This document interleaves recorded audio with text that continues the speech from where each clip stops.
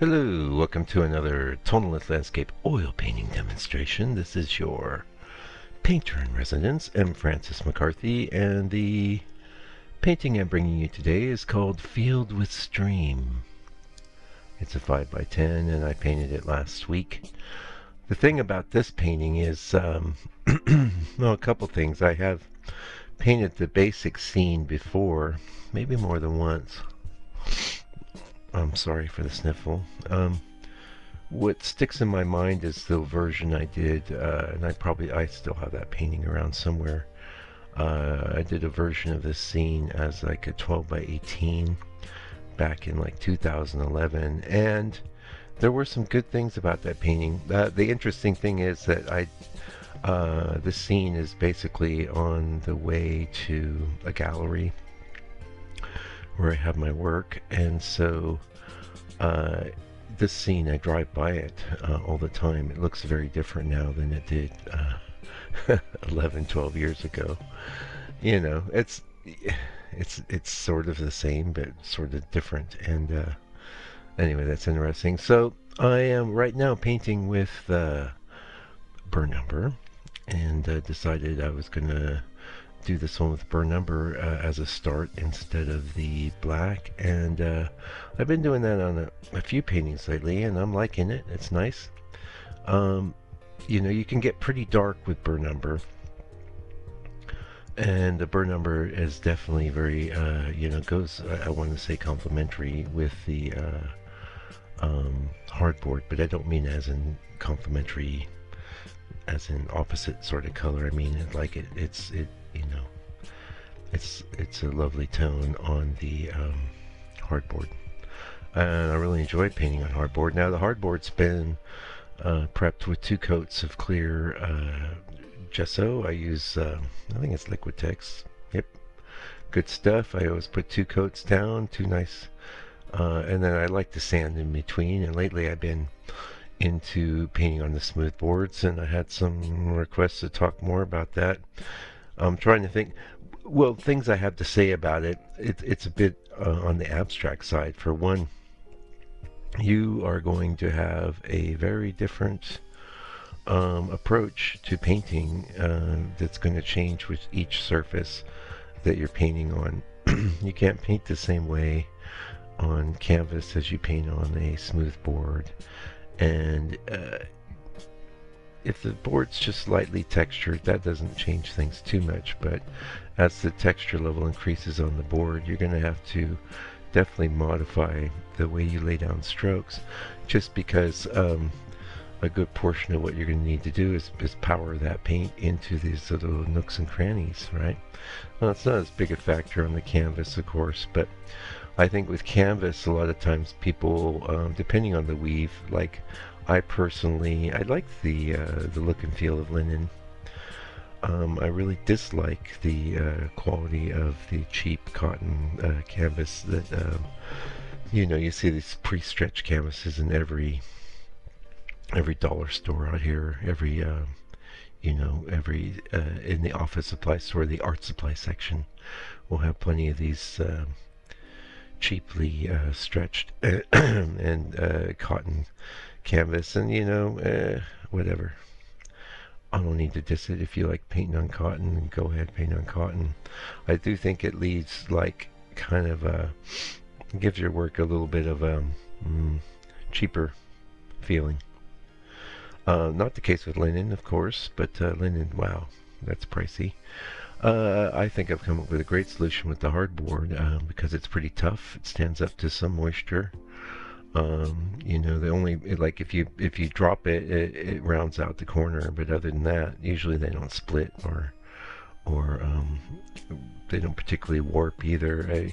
The boards can have a bit of intrinsic warpness to them sometimes, depending on how big, but it's not much to worry about. You basically pop it to a frame and you're done, you know. Anyway, getting back into smooth versus texture. So there's that. You have to power the paint into certain areas, you know, with the texture. But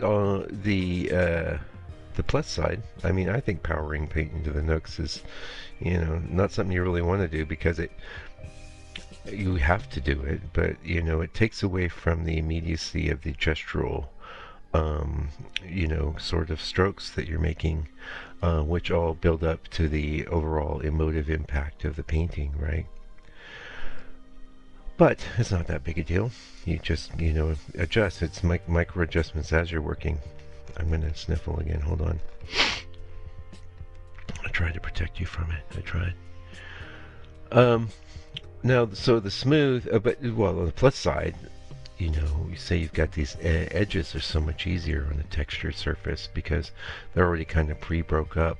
And a lot of times you'll see how when I fill things in with the on the smooth, and this is a very smooth board we're painting on today, I will leave like kind of a grabby, sort of brushy uh, edge on things, and which I will come and meet with another color. So one thing you definitely want to avoid is running your brush alongside the contour of the you know, the object that you're painting, right? Because that just creates a hard edge that you're going to have to manipulate and maneuver. And that's also less of a factor on the texture because the texture will automatically break up those sort of strokes. Yeah. I find on the smooth boards I tend to go a bit thinner um, unless I'm really making a point to paint thickly. I have done that in the past. I have painted more thickly, and for me it's always, I always have to make a point to do it. Well, you can see I'm going in with the black now, and you thought it was dark before, but wow, look how much darker the black is, you know. That's actually been working good. I'm thinking that I'm probably going to be working that way for a little while now. I have been doing my underpaintings with black for quite a while, but I'm interested in doing it with the burn umber now. Couple reasons. One, the burn umber is going to dry really fast, so if I just want to lay down a underpainting when I have a spare hour or so, and then come back later, I could come back later. That later could be 2 or 3 days away, and I know it'll be dry. Whereas with the black, yeah, you need a week and a half or so. Yeah. I want to point out that in the reference, you don't have the advantage of seeing the reference, but there was a lot of oddness, a lot of things like, first of all, I we have these main set of trees on our right, and then another set of trees on the left, and then there's that bit in the middle. And in the finished painting, I think I pulled it off okay. It's the kind of thing I might want to come in and do a little scumbling or something. I'm probably not gonna. I'm just gonna leave the painting alone. But I made a point to push that back in the distance, and so that was one thing that wasn't necessarily resolved. I did a little work in Photoshop right before starting the painting to kind of plant that further back, just with on a layer, you know. I kind of picked a creamy color and painted roughly over the area, and then turned on the transparency to sort of introduce some a haze. But you know, I could have just remembered that I wanted to do that as well. In the past, where I've really failed with those sorts of things is like in the photo, they'll be just as black as anything up close, and I would just paint them that way. And even a lot of times, knowing I want to knock things back, I don't feel like I knock them back as far as I could. That's, you know, basically called aerial perspective, how things become, you know, more faded and lighter as they recede into the distance. And it's always good to introduce some of that if you want to get a bit of distance and depth in the painting.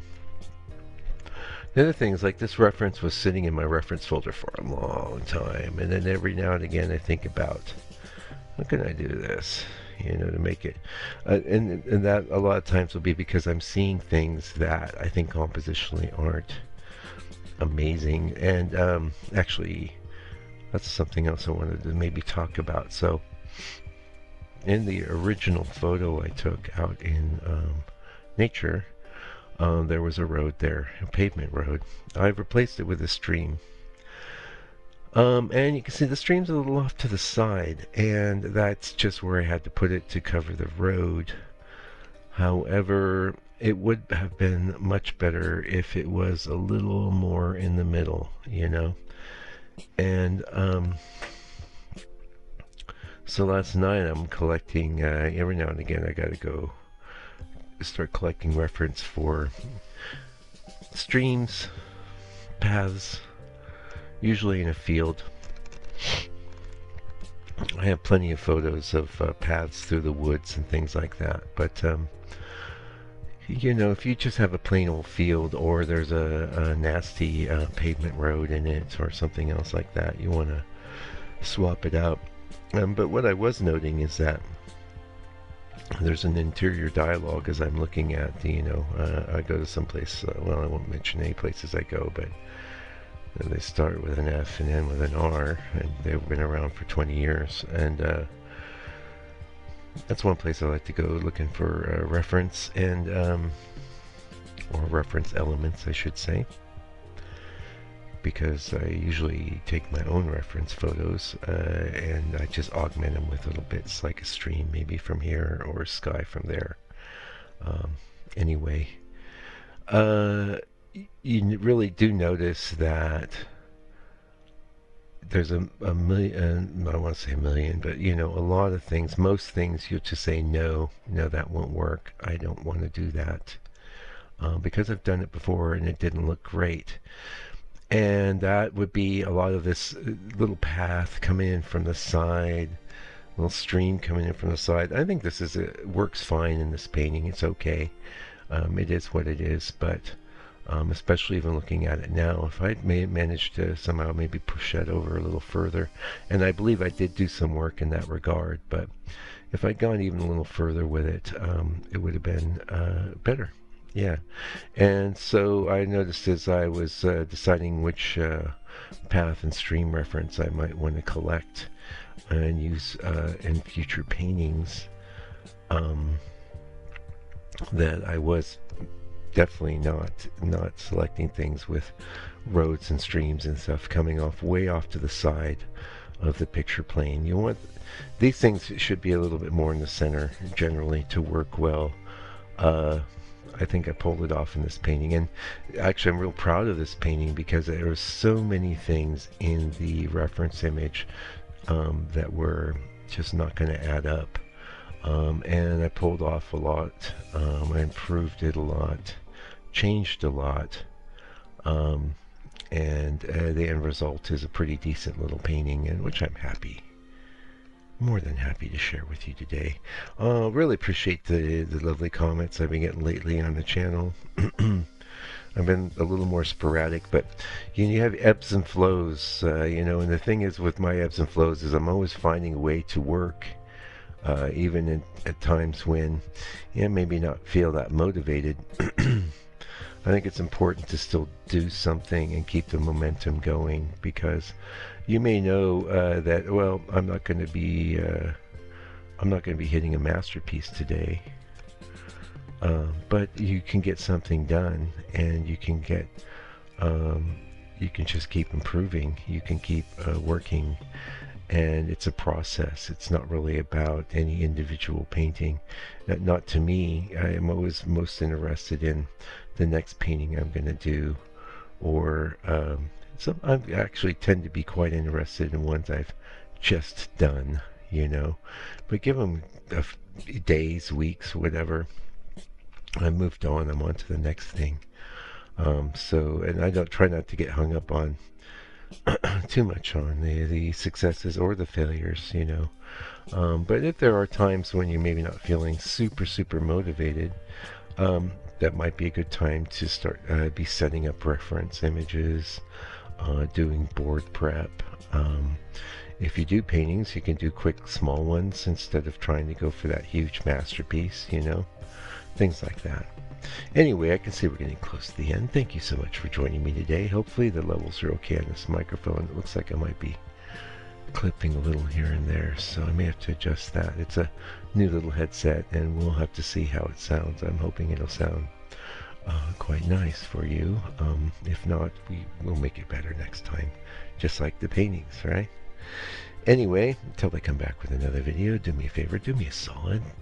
Take good care of yourself, your family, all your loved ones. Try and be patient with people in this sort of crazy world we're having right now. And take good care. Stay out of trouble.